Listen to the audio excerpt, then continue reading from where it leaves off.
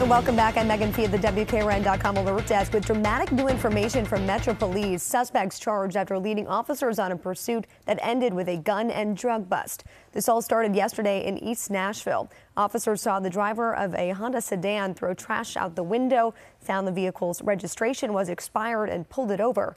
But the sedan sped off, driving on sidewalks to get away. Police then used a helicopter to track the sedan to a gas station.